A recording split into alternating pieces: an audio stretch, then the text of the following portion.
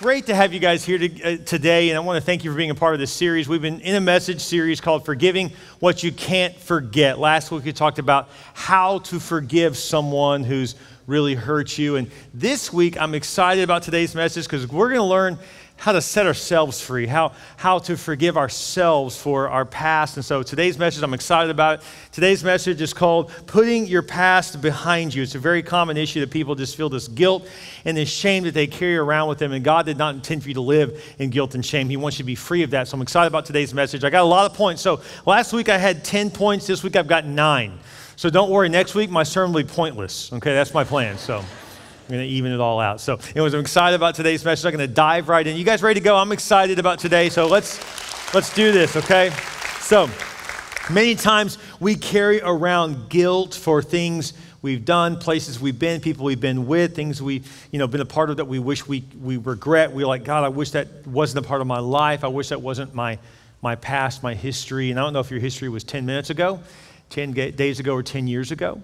Either way, we still oftentimes carry something with us from it. And so I believe that God wants to truly set us free today. So I'm going to dive right in here, and I'm going to tell you the first thing we need to do about guilt that we all deal with is how we normally handle guilt. Let's just dive right in. What do we usually do with our guilt? Well, the first thing we normally do is we bury it. That's the first thing we typically do with our guilt is we just kind of stuff it down and just ignore it, pretend like it's not there, but it still is there. David said this in Psalms 32. He said, when I refused to confess my sin, I was weak and miserable, and I groaned all day long. My strength evaporated like water in the summer heat.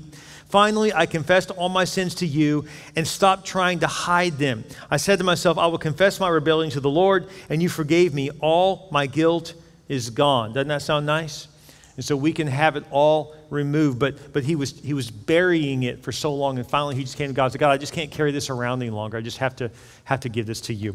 It says in Proverbs 28, you will never succeed in life if you try to hide your sins.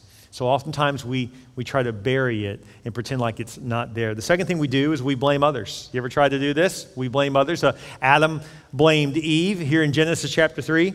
It says, yes, Adam admitted, but it was the woman you gave me who brought me some, and I ate it. Basically, God says, Adam, did you eat some fruit from the wrong tree? Oh, it wasn't me. It was the woman. The woman says, it wasn't me. It was the snake, right? So they're all blaming someone else, right? And so we have a tendency to do that, right? Well, the only reason I'm like this is because of the way I was brought up. My parents, it was just, I had a rough upbringing, or I had a boss that was a real jerk, or, if you knew who I was married to, or you knew what I was dealing with. So we tend to blame other people for our own decisions. It's very common to do that. And I think one of the most popular things we do is we blame God. Isn't that funny how we do that?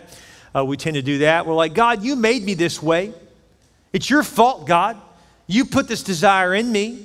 And so you're the one that I should blame, God. It says in Proverbs 19, people's own foolishness ruined their lives, but in their minds, they blame the Lord. I've found this to be true. A lot of times, people will blame God for something they've done. And then if they have a sin on repeat, which we typically do, right? We have a sin on repeat. If they carry so much guilt, so much shame, because they're like, God, forgive me. Oh, Lord, forgive me. They always ask God to forgive me, and they go do it again. Oh, God, forgive me. They go do it again, and it just keeps going. And so eventually, when they figure that they can't change, they just start to say, well, I'm going to blame God, but then it goes from I'm going to blame God. You ever had a friend do this to you? Like, I'm not really sure there is a God. Which, it's easier just to remove God, and then, because if we remove God, then we're not actually sinning. Then it's just who I am. So I think this is where people begin to, quote unquote, deconstruct their faith, which is code word for I have a sin I really like, and I'm just going to pretend like there's no God. And so I think that's a very common thing for people to do too. So we blame others, we blame God, and this is probably the number one thing we do is we beat ourselves up. You ever done that? You just always beat yourself up like, oh, why am I this way? I'm such an idiot. I'm so dumb. I'm so stupid. I can't believe I'm just a terrible person. I messed up again. And we just beat ourselves up. Scripture puts it this way. Romans 7. This is what the Apostle Paul said. Keep in mind, this is the Apostle Paul, the guy who wrote half the New Testament. This is what he said. He said, what a terrible failure I am. Now, if Paul's a failure, I don't even want to know where I'm on that spectrum, right? Like you're the Apostle Paul, and you're saying you're a failure. He says, what a terrible failure I am. Who will save me from the sin that brings death to my body? It's right after this that he wrote, therefore there's no condemnation in Christ. He says, but thank God for Jesus, right? After this, he says in Romans 8:1, but before that, he says, I'm such a terrible person. Another translation says, I'm a wretched person, wretched man I am. He says, I am a failure. This is oftentimes how we feel. You feel like, man, I just can't do anything right. I can't believe I did that again. And we beat ourselves up. Psalms 38 says this, my guilt has overwhelmed me like a burden too heavy to bear. I am bowed down and brought low. All day long I go about mourning. You ever felt that way? You beat yourself up. So what do? This is what we typically do with our guilt. So what does Jesus want us to do with our guilt? Let's get out of this. How many of you guys would like to get out of this horrible state that we find ourselves, right? How do we do that? How do I get out of this, right? Here's how you do it. What does Jesus do with our guilt? What want us to do, with our guilt? The first thing is this. He wants us to admit it. This is the hardest part. We have to admit where we've wronged God. And this is hard. This is one of the reasons why we don't experience true forgiveness is because we don't ever experience true admittance, where we admit what we've done. But that's important. So it says we have to admit it. Proverbs 20 says this, the Lord gave us a mind and a conscience. We cannot hide from ourselves. It's true, isn't it? Emerson once wrote years ago when he came into some money, he began to travel the world, and when he did that, he found himself going to all these ruins. He said, everywhere you go where there's like something world famous you want to go see, they always call it ruins, you know? Go to Stonehenge, it's someone's ruins, right? And he wrote one time in his journal, he said, I find it funny that I'm going to all these places called ruins, but I wonder if I'm just going to places all around the world trying to escape looking at myself. And then he said this, he said, I feel like I'm ruined looking at ruins. I'm ruins going to look at ruins. I wonder sometimes we want to travel so much and get away because we don't want to have to face ourselves. So that's the way he felt. And he's a pretty successful guy, and he felt that way. Again, the Apostle Paul says, I'm a terrible failure. I think it's very common for us to feel that way. So we have to admit it. It says in 1 John 1:8, if we claim to be without sin, we deceive ourselves and the truth is not in us. So basically, if you say you're not a sinner, then the lie that you're telling yourself today is your sin. Because we're all sinners, all of us, right? And then it says in Lamentations 3, let us examine our ways and test them. So we have to admit where we have failed God, failed each other, failed ourselves. And then once we do that, number 2, we have to accept responsibility for it. Psalms 51 says, I recognize my faults. I am conscious of my sins. And then in James 5, it says, admit your faults to one another and pray for each other so that you may be healed. Now, this doesn't say go to Facebook and post it. No, it doesn't say that. It doesn't. I don't recommend going to Twitter with it. Twitter is a cesspool of shame, by the way. I don't recommend that. You're not going to find a lot of grace there, you know. So I want to warn you, that's not what we're suggesting. But I will tell you that God forgives you when you go to him. But if you have a sin on repeat, you're probably going to have to confess that to someone else so they can help you break the cycle of that. More on that in a little bit. But I want to encourage you that we do have to come to a point of accepting responsibility for our own decisions. And here's where it finally gets good, okay? If you will admit it and accept responsibility for it, number 3, ask for forgiveness. Just ask. Just ask God to forgive you. And here's what Scripture says. 1 John 1:9 says this, if we freely admit that we have sinned, we find God utterly reliable.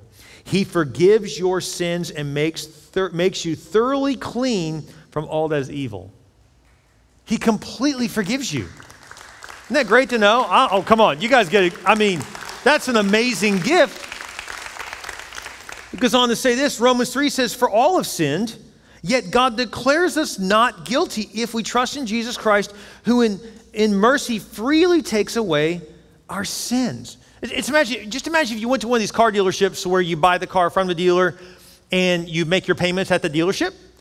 And the problem is you haven't made payments in months, even maybe years, and you owe so much money. They're hounding you, so you have to go get it right. You have to admit what your mistake. You got to go. You've got a debt you just can't pay. Imagine this amount of money being so much, there's just no way you can pay it.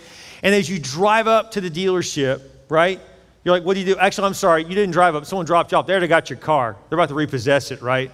So you go up, you're trying to get this right. You walk up, and then there's this guy in a white robe with long hair holding the key. And you're like, who are you? He's like, I'm Jesus.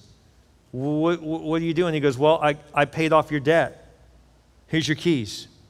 And you're like, what? He goes, no, but I owe them. And he goes, here's your keys. And you go, okay, thank you so much. Let me go talk to them and see if I can work out a deal. He's like, why are you trying to work out a deal on something I already paid for? Why are you trying to negotiate with something I completely paid in full? I'm telling you, here's the keys. I covered it. I completely paid your debt. You don't owe anything. I covered what you owed. That's what Jesus did for you. The reason you're fully free is because he paid for it. It's covered. We have a problem with this, especially if you're from a highly religious family. Then you understand what I'm talking about, because I grew up in a highly religious home. Great qualities about that, great things about that. But the problem is if you've grown up in a high religious environment, it's too simple. You can't accept it. You're like, no. I mean, okay, Jesus, thanks for the keys. I appreciate that. But I'm going to go work out a deal because I'm going to try to be really good so I can earn this car. And he's like, why are you earning what I'm giving you? Why are you trying to pay for what I already paid for? And the reason I know we do this is because we do this to other people, right? We're like, hold on, you're telling me that person who parties their brains out, does all kinds of bad stuff, can just ask forgiveness and it's gone? That's what I'm telling you. Because we tend to look at other people and think, oh, they're so horrible, I can't believe you forgive them. But what do you think? What do you think we're perfect? You think you have it all together? And by the way, we're the most harshest on people's sins that we've already committed ourselves that we don't want to tell anybody. Isn't it funny how we do that? And so I just want to encourage you that you're forgiven. We have a hard time with this concept, especially, again, if you grew up in a religious home, because we feel like, I got to earn it. I got to work hard. I got to prove that I'm good enough for God to love me. It's like, prove to who? Who are you trying to prove that to? And some of you are really bothered by it. It's like, but you're just saying it's okay for them just to do whatever they want. No, the Bible's pretty clear that you need to honor that grace you've been given by now living for God. But what do we do as Christians? We say something like this. We say, well, they probably really aren't even saved. Okay, let me back up. So I've been married a long time. Now, I've never done this, but let's just pretend for a moment that I ran around on my wife, okay, which I've never done, thank God, but let's just say I did that. You wouldn't say, well, he's probably really not married. You'd be like, no, he's married. He's just a really bad example of a husband, but it doesn't mean he's not married. Because we still think we have to work to earn it, but you can have a relationship with Christ and be in relationship with him and still sin and be really foolish and stupid, but you're still a Christian. But see, we have an issue with that, don't we? But let's just be honest. We even try to create theology all around this. But the truth is that people, well, they're not really saved because they're not. Well, first of all, when the Holy Spirit is tired of his job, I'll have him call you. But until then, he makes that call, not you. You don't determine that. That's not your decision. That's Christ's decision. And if they know Christ, and they may not be walking with Christ in this moment, but maybe they're messed up making bad decisions, but could it be that they just don't know how to hide their sins as well as you and I do? See, guys, we all need grace. All of us. All have sinned and fallen short of God's glorious ideals, what it says in Romans 3:23. Right? All of us. But Christ declares us not guilty because he paid the price in full for you and me. And so ask for forgiveness and he will forgive you. So now what does Jesus do with our guilt? How many of you guys are excited to know you're about to be set free? Doesn't that feel great? Like, oh, thank God. Thank God he sent his son so we don't have to pay this whole price. But again, people say, well, that's not fair. That's not right because they're not even living for God. What about my uncle who was a sinner his whole life and partied his brains out and ran around on his wife and was a horrible father and terrible person and never even paid his bills, and then he accepted Christ on his deathbed and he just goes to heaven? Yep. That's exactly right. Well, that's not right. It's not fair. Well, you think this is based on fairness? Based upon fairness, we all go to hell. This isn't based upon fairness, thank God. It's based upon favor. And you know why I know that's true? Because there was a guy who did everything I just described, and he was someone's uncle, and he was hanging on the cross, and he turned to Jesus and said, please remember me when you come into your kingdom. And Jesus looked back and said, see you in about an hour. See you later today in heaven. But he didn't have any fruit. He didn't have time to live for Christ and turn his life around. He didn't get baptized. He didn't do anything. He never went to church. He never paid anyone back. Right, and he's in heaven. That's how good God's grace is. You just ask forgiveness and it's done. It's that amazing. It is that good. And if you add anything to it, then let's be honest, what you're actually saying is the cross isn't enough. And I'm not willing to say that. The cross is enough. Amen. So when you say, well, that's just too easy. Well, easy for you, but it wasn't easy for Jesus. Let's not pretend that the cross was easy and clean. It was disgusting and brutal. But yet it was beautiful because he gave his life for us. And so we are forgiven because of what he's done. So what does Jesus do with our guilt? First thing he does, number one, he forgives us. He forgives me instantly and completely. This is mind-blowing yet true. Isaiah says this, God is merciful and quick to forgive. He completely forgives you. And then look at Colossians chapter 2. He has forgiven all your sins. He has utterly wiped out the evidence of broken commandments which always hung over our heads and has completely annulled it by nailing it to the cross. All the stuff you did is now forgiven. All of it, completely, totally forgiven. It's amazing when you think about that. He truly sets us free. The second thing he does, he forgives me repeatedly and freely. Repeatedly. Some of you are like, man, I keep asking God to forgive me for the same dumb thing. And Jesus says, and I forgive you for the same dumb thing. Again and again. You said, well, okay, again, the highly religious person goes, whoa, whoa, whoa, whoa, that's not fair. That's not right. For them to ask God to forgive him and then do it again tomorrow. You're right. It's not right, but isn't that why we need Jesus? Because we need someone to help us get right? And so the truth is that you may have sin on repeat and ask God to forgive you again, and he always does. Now, please be careful here. Paul actually says in another place in Scripture, we don't have time to study today, but he said this. He said, do not go on sinning just because you have grace. So I'm not saying it's right, just like it wouldn't be right for me to run around my wife, but it doesn't mean I'm still not married. I just may be a really bad example of being a husband. Does that make sense? I'm not saying it's not, we're not saying it's right. We're not saying it's okay. And also, let me tell you another thing too. When you see someone ask God to forgive them and then go out and do the same thing the next day and do it again and again, first of all, there's still worldly consequences that come with that. You can ask God to forgive you for your sin, but you still got someone pregnant. You can ask God to forgive you for your sin, but you still have the scars, the emotional damage that you caused yourself by making those choices. Does that make sense? So yes, you're forgiven, but there's still real you can ask God to forgive you for a crime, but many people have asked God to forgive them and they've been freed in Christ, but they're still behind bars, paying the price that they owe man, that they owe the laws, right? But you can still be free with Christ. Don't confuse these two things. And so, but what does this mean? He forgives us repeatedly and freely. It says in Hebrews chapter 7, Christ is always interceding on our behalf. He's always there for us. He's always ready to forgive us. Ephesians 1 says this, for by the sacrificial death of Christ, we are set free. That is, our sins are forgiven. How great is the grace of God? It's true, isn't it? Oh, like that's it? It's that simple? Yes, it is that simple. And when people try to tell me, no, I don't agree with that. There's no way. Because what about the Bible says? The Bible says that. You know what? There is no amount of theological education that will make up for by grace you've been saved. Quit trying to add stuff to it. That's called works. That's called, I got to be really good now.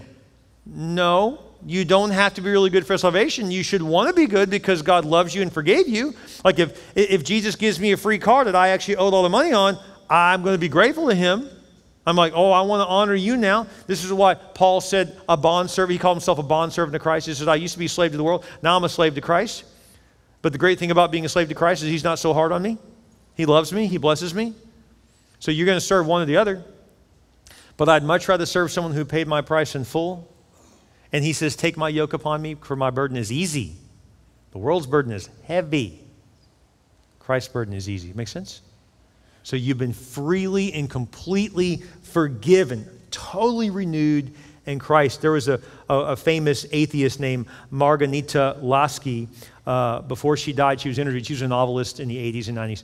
And before she passed away, one of her last TV interviews, she said this really powerful statement. She said, what I envy most about you Christians is your forgiveness. I have nobody to forgive me. Can I let you know something? If you go do a search in the Bible about how to forgive yourself, there are no scriptures on that. Do you know why? Because if you can forgive yourself, that means you're God. But you're not. Because, in other words, what God's saying implicitly in all the scripture where he says he forgives you is if I have forgiven you, then it doesn't matter what you think of you. You're forgiven. Period. God said it. It's done. You are free. You are forgiven. Your guilt has been removed. So I don't even have to forgive myself. Well, I'm not saying we don't have to deal with our emotions and have to forgive ourselves, but if God forgave you, then what are you holding on to stuff for? It's removed. It's gone. That's forever. But for you to hold on to it, that's actually a form of works too. You're saying, I don't think it's quite enough, so I'm going to add a little something to it. What? I mean, I guess you can, it's a little maddening for you to keep making payments to the car dealership when someone just said they paid it. Why are you still making payments? What are you doing that for? Why? You're making some kind of guilt payment. And it's like, no, it's been paid for. What are you doing? Move on in your life. Move forward.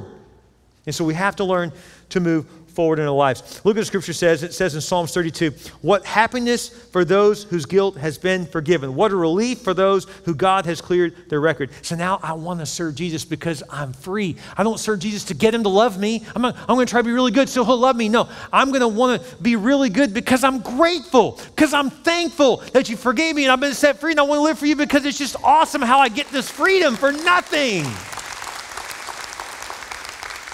So I don't strive for the victory, I walk in the victory. I don't strive to get the victory, I come from victory because Christ already died for me. It's been paid in full. And we have such an issue with this, it's so hard for us to grasp this simple concept. And I believe one of the reasons is because we're caught in a cycle. Can I talk about the cycle real quick? You have to learn now to break the sin, guilt, shame cycle. This is what it looks like.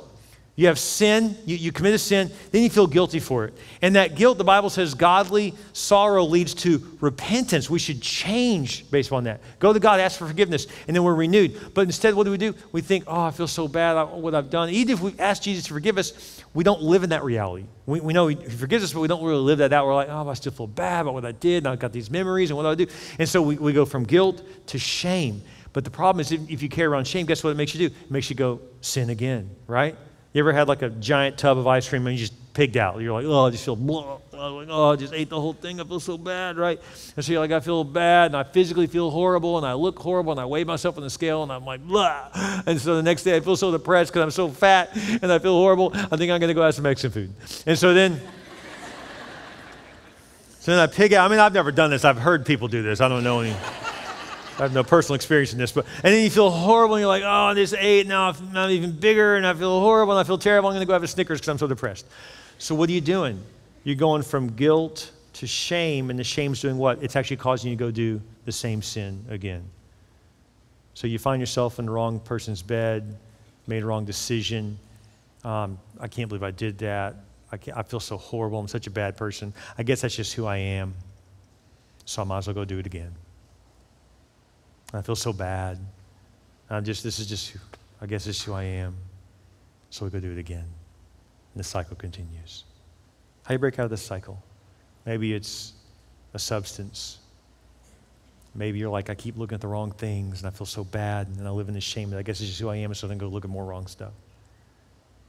I lost my temper again. I just lose it on people. I guess it's just why I'm wired. I'm just mad. I'm just so frustrated. God, I can't believe. And so I feel so horrible, and so when you feel horrible about yourself, you snap at people. The cycle repeats. Just keeps going. How do I get out of this, Pastor? How do I break free? See, what we're doing is we feel empty from our sin, and then we try to fill our emptiness with more of the world. I know this is over Easter. As I was looking at the scripture in Luke chapter 24, the angel said to Mary and the other women who showed up to help with Jesus' body, they walked in thinking they're going to find the corpse of Christ, but he wasn't there. And the angel said something powerful. He said, why are you looking for the living among the dead? And the reason we keep repeating our sin is because we feel so empty. Then we go try to fill our emptiness with more dead things. And then we feel even more empty. And we try to fill up with more dead things. And it's a cycle on repeat. You can break free of the cycle, and here's how. You go to Jesus and you say, I desperately need you. And I want to be filled with life, not with death. And so, Holy Spirit, fill me with who you are.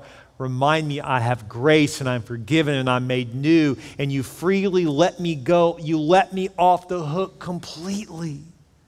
I am free from this sin completely. John Maxwell says something really powerful. I think this is one of the reasons why we need to do this. He says, you cannot perform in a way inconsistent with how you feel about yourself. So if you feel like a loser, you'll keep acting like a loser. But you're not. Christ says you're his child. So you're a son of God. You're a daughter of the Most High. If that's true, then begin to live like that and begin to break that cycle. John 8 says this, then Jesus stood up again and said to the woman, where are your accusers? I love this. This woman's caught in adultery. How many times? Probably the umpteenth time. The reason they knew where she was, they're like, there she goes again into so-and-so's house. We know that's not her husband. So they dragged her out. They're going to stone her right here in this is it. We're done with you. You know, this woman's probably been around. I mean, the reason they could catch her is probably because they knew who she was and what she was up to. This wasn't something new for her probably. Jesus shows up and says, whoa, guys, before you stone her to death, hold up. Just write a couple things down. He reaches down and begins to write things in the sand. wonder what he wrote. I think it's interesting it doesn't say what he wrote. I think maybe one of the reasons why is because it was private. Because if you want us to know, they could have said what he wrote, but he didn't. I wonder if what he wrote were the names of the times that those men were with that woman. Isn't it funny how critical we are of people that are doing the same sins we've done? So he's writing stuff down. They all drop their rocks. They're like, all right, I'm out. And then he looks at the woman and says, where are your accusers? They're all left. And then Jesus, the Messiah, the one who can accuse, says, neither do I. And then he says something shocking. Your sins are forgiven. Go and sin no more. Okay, well, what else? Where's the contract I got to sign? He's like, that's it. Your sins are forgiven. Go sin no more. Well, do I need to go to the temple? And do I need to say a bunch of Hail Marys? Do I need to give to a certain organization? Do I need to, no. No, your sins are forgiven. Go and sin no more. See, guys, we have to base all of our theology on what Jesus said. If you study the Bible, everything else in Scripture comes down to what Jesus said. And Jesus said, I forgive you. Go and sin no more. Nothing's added. That's it. Quit adding to this. You're forgiven. It's all done. Quit carrying around something you were not meant to carry around anymore. And then in John 8:36, John said this. John, also called the beloved disciple. Also, people argue, and I would argue this too as a pastor. I'm not a theologian, but I've studied under theologians. I will tell you, they will tell you that John was arguably the closest emotional connection to Jesus directly of all the apostles, of all the disciples. And so he said this. He said, if the Son sets you free, you're free indeed. Here's what it looks like. What he did is he went, hey, let me tell you something. If the Son sets you free, and I bet you look both ways, he's like, seriously, you're totally free. He's like, look, if Jesus sets you free, you're free indeed. It's done. There's nothing else to do. So Jesus hands you the key, and you're like, I can just drive off. I don't need no tax title license. Oh, that's it. He's like, go, get in the car, get out of here. I did it. I covered it. You're good. Well, what if there's some question? I got it.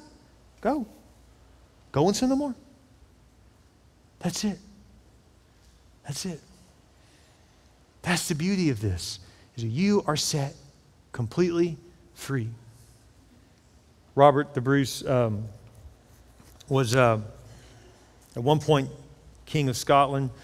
They were fighting for their freedom from the English in the 14th century. And they were hot on his trail. They knew if they could just capture him, kill him, that they would be able to still control Scotland.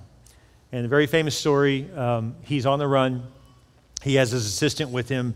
And they're in the forest, they're running for their lives, and they have Robert's bloodhounds. They know his scent. So there's no escaping. These dogs are going to go directly to him. They know his scent. And so they're standing in the forest, or they came upon a river, and his assistant says that, we can hear the bloodhounds. They're right on us. And he said, there's no escaping. And Robert turned to him and said, you're right. It's okay. It's okay. Then he jumped in the water, just to relax a moment. It took him downstream a little bit, but what he didn't realize is when he jumped in, the water completely washed away his scent. It pushed him down the river, and when it did, the bloodhounds came to the edge of the river and stopped, and there was no more scent to follow. About a month later, he was made king once again of Scotland. And here's what I want to tell you today. I know Satan's hounds are on you, but if you'll just jump in the river of Jesus' grace, the scent of sin will be gone. But not only are you forgiven, he also crowns you royalty. He says, you're not just a fugitive. You go from being a fugitive on the run from your sins to being totally forgiven, and then I put a crown on your head and call you a son and a daughter of God. That's how far removed you are from your sin. So right now, I want to do something right now. I want you to stand to your feet right now across all of our campuses. Those who are online, stand up to your feet right now, because I want to declare something over you in the name of Jesus right now. I want you to hear this loud and clear. If the Son sets you free, if you've got Jesus in your heart, you're free indeed. Now, if you don't have Christ, we're about to pray a prayer, and you can receive Christ and be totally free. But if you already are a Christian, you're totally set free. So right now, I want to tell you, you're free. Totally. Like completely. There's no side contract. There's no small print. That's it. So quit beating yourself up. My daughter last night had her prom. I'm still a little sore about it, but that's okay. I'm going to work through it. She looks so beautiful. I mean, she did. I wanted to take some duct tape and cover some parts of the dress up a little bit, but she's beautiful. We adopted her. And she has all rights to our family. Like, whether she knows or not, she already has a full inheritance from me and her mother. All that we have is hers. Now, she thinks it's all hers. No, it actually splits 3 ways. I'm sorry, but she thinks it's all going to go just to her. But she, because she, when we brought her into our family, she's fully Cornelius now, 100%. So I need to tell you something. Through Christ, you've been adopted into the family. I mean, why does someone wear a crown in this world? Because they just were born into the right family. They didn't do anything for that. They're just born in. You don't get a crown because you're good enough. You don't earn a crown. You're given it. And today, in the name of Jesus Christ, I declare that his truth is true. And when he says you are forgiven indeed, fully and completely. So quit beating yourself up. In the name of Jesus, I release you from your guilt and shame because Jesus releases you. It's not me doing it, it's him doing it. You are totally free from your past. And now, right now, just imagine God is setting a crown on your head saying, you are not just a fugitive, you are set free and you are royalty because you are my son, you are my daughter, and you have full rights and authority of the inheritance that comes from being a child of God. In the name of Jesus, I speak that over you. Every head bowed, every eye closed. Just take a moment and pray. Can you just thank Jesus for his forgiveness? Maybe today your prayer is to say, God, I fully admit it. I take responsibility for it. And then my favorite part, Lord, is that I know you forgive me. So Lord, forgive me of my sin. I give it to you. And I know today I'm set free. Thank you, God. And now he puts a crown on your head. With your head bowed and your eyes closed, if you've never given your life to Christ, you can receive him right now by praying a very simple prayer. You can just pray this prayer with me, and you can walk in freedom after that. Just say, Dear Jesus, I realize I need you. I believe you died for my sin, and I believe you rose again. I ask you to come into my heart, be my Lord, and be my Savior. Thank you, Jesus, for saving me. And now I repent of my sins, and I will follow you from this day forward. With your head bowed and your eyes closed, if you just gave your life to Christ, would you just lift your hand high? No one's looking around. Just lift your hand high if you just gave your life to Jesus. Thank you. There are hands going up all across our different churches right now. Praise God. Just hold your hand high. Thank you. We see those hands. Thank you. If you're watching online right now, you can put it in the text chat. Just text my hands raised, or just click hand raised right now. Just let us know if you just gave your life to Jesus. Praise God. You're not alone. Many people are trusting in Christ and being freed forever from the shame and the guilt of their past. Thank you, God, for renewing us every day. Thank you that we are free from the things we've done. Thank you, Jesus. Your cross was enough. It is finished, is what he said. We thank you for that. In your name we pray. And all God's people said, amen. Isn't God good? His word is so true. Thank you for watching the Church Unlimited YouTube channel. But don't stop now. Join our online family so you can stay connected with what God is doing here. Subscribe to this channel and hit the bell so that you never miss a service, and don't forget to share with a friend. You can also support the ministry by clicking the Give Now button to help us continue to impact lives around the world. Thank you for watching, and God bless.